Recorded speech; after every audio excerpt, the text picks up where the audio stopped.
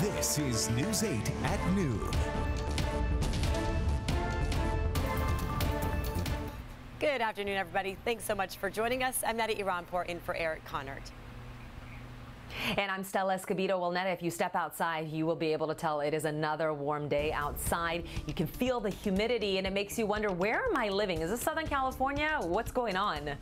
Yeah, we're dealing with another day of hot, humid air. Also, hazy skies across San Diego with so many fires across our state. It certainly is nerve-wracking when you see hazy conditions out there. We want to talk about the air quality that's forecast for today. For now, this is Otay Mountains camera looking out towards the west. You can see a little bit of that haze. There's a little marine layer coming in through our coastline as well, but this is your afternoon forecast when it comes to air quality, according to Air Now. So they do expect some unhealthy air quality for sensitive groups, seniors, those of you with asthma, any respiratory issues. Please don't spend too much time outside. It's already hot and humid. You don't want to add, just unhealthy air to the mix, of course. And then right along the coastline, you'll see there, that's in the moderate range. For now, we are in the moderate range, but by this afternoon, as that heat builds, we'll get more of that stagnant air and smoky conditions all across the state, certainly impacting so many people. Here's a look at our current temperatures. 98 now in Ramona, 98 in Escondido, 90 in Fallbrook. Certainly very, very hot out there.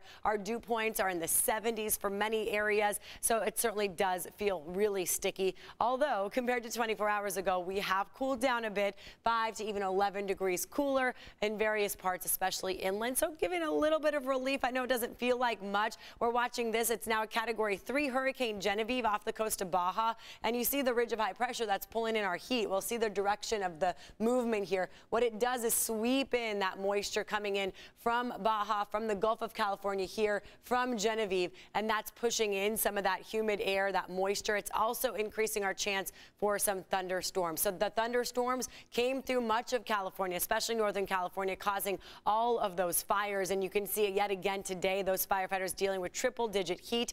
In fact, you can see some of the smoke in our satellite imagery here from more than 30 fires that are currently burning. Here's a look at one of the latest ones that swept through neighborhoods overnight. Right around midnight, this one picked up steam. Wind gusts just pushed it from Napa onto Vacaville. And take a look at the images overnight. This one just incredible to see. Very, very heartbreaking to see. The LNU lightning fire. It's a complex of fires all started from those lightning strikes. And it's destroyed at least 50 structures, many of them homes. A lot of people woken up by the sound of the fire and emergency personnel telling them to get out of their houses, and then had to run to escape the flames in nothing but just their pajamas. Now, also firefighters have been deployed across the state to fight these more than 30 fires, including more than 100 firefighters from right here in San Diego.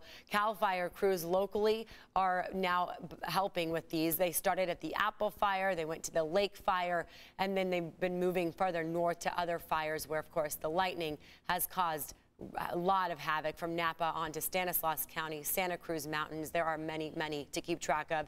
And this in turn caused several small fires, all because of the lightning. So that all-out statewide effort means it would take a while for any resources to reach us here in San Diego if we needed any extra help. We're always going to have resources back in San Diego that are able to cover. But the lag time to get resources in to help us is going to be significant. So we're going to be just as aggressive as ever as trying to keep these fires small. So firefighters do ask that you help them out by not starting any fires, of course. In these hot conditions, a tiny little flame can really cause problems. You can also help by conserving electricity. There is yet another flex alert, but the hours that they want you to conserve now, between 2 and 10 p.m. So it's starting a little bit earlier today. Unplug those major appliances, set that thermostat to 78 degrees.